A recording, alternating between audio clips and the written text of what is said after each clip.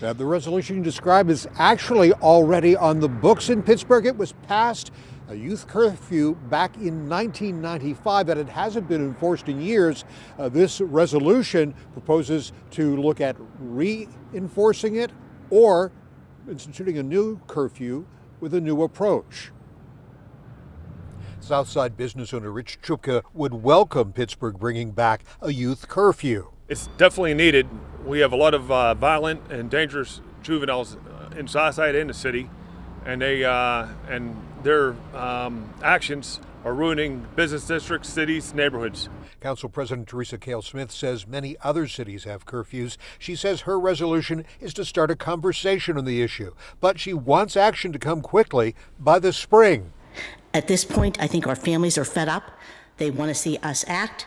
They want to see us worry about their kids as much as they worry about their kids. Mayor Gainey's office notes state law doesn't require people to carry IDs to prove their age and questions whether police could ask for ID without probable cause. Our priority has always been to build strong relationships with trust between the community and our officers, and we just don't feel something like the curfew that's more on the punitive side of things would be that way to build those trusting in those relationships. All that our legislation did was say, let's have a conversation.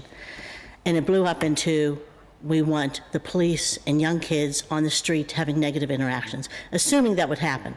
Cale-Smith suggested opposition to a curfew is political. Councilmember Barb Warwick, who opposes a curfew, says this. Yes, it's political, but it also is what's affecting our children, right? I wouldn't want my kids picked up on the street because they were out after curfew, and I wouldn't want one of my neighbors or that to happen to families.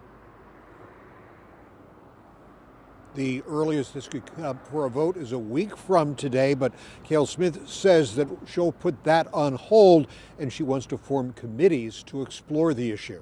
Reporting live on the South Side, Bob Mayo, Pittsburgh's Action News 4.